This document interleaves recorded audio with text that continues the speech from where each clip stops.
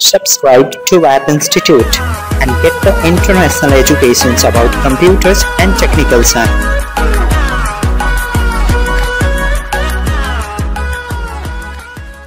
This is the part next of HTML tutorials, so must watch the previous part of this video, then read it. Hello and welcome to App Institution. Here is your admin, Saurav. In this whole video, we are going to provide shortcut features using HTML language. So let's achieve in Hindi language.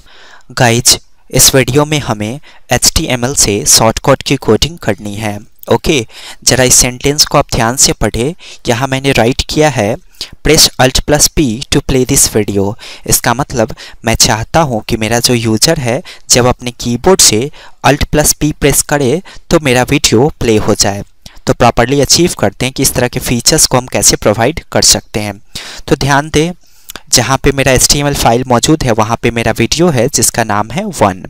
Okay, अब मैं क्या करूँगा, सबसे पहले उस file को link करूँगा जिस फाइल को मैं शॉर्टकट की से ओपन करवाना चाहता हूँ. तो आपको पता होना चाहिए लिंक करने के लिए हम एंकर टैग का उपयोग करते हैं. ओके, और href एट्रीब्यूट में फाइल का नाम देते हैं. तो मैंने href एट्रीब्यूट में फाइल का नाम दिया है 1.mp4. अब मैं a से लॉक कर लेता हूँ इसको. तो अभी क्या होगा, जब मैं इस टेक्स्ट पे क्लिक करूंगा तब ये फाइल ओपन हो जाएगी, यानी कि प्ले हो जाएगी. तो जरा रिफ्रेश मैंने किया, अब मैं इस पे क्लिक करता हूं तो ये प्ले हो रही है. ओके, मैं चाहता हूं कि जब मैं कीबोर्ड से कोई बटन प्रेस करूं तब ये वीडियो ओपन हो. तो कैसे होगा, सिंपली मुझे शॉर्टकट डिफाइन करने के लिए एक्सेस की नाम का एट्रीब्यूट लगाना होगा.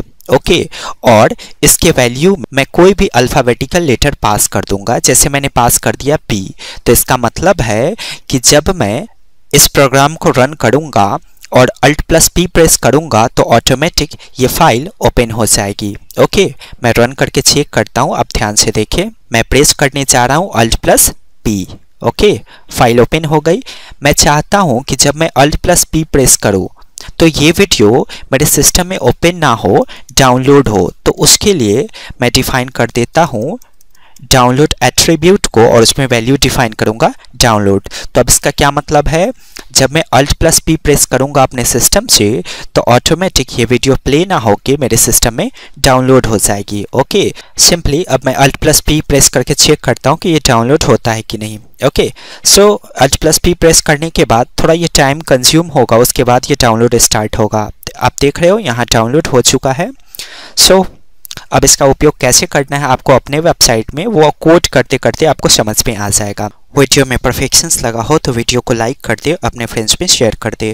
कोई प्रॉब्लम्स या क्वेरीज है तो कमेंट बॉक्स में राइट करे या मुझे व्हाट्सएप पे ज्वाइन करे. सो काइंडली मेरे टीचिंग एक्सपीरियंस को प्रमोट करे, मेरे चैनल्स को सब्सक्राइब करना ना भूले और सब्सक्राइब करने के बाद बेल बटन पे क्लिक करे. So stay tuned to our channel guys.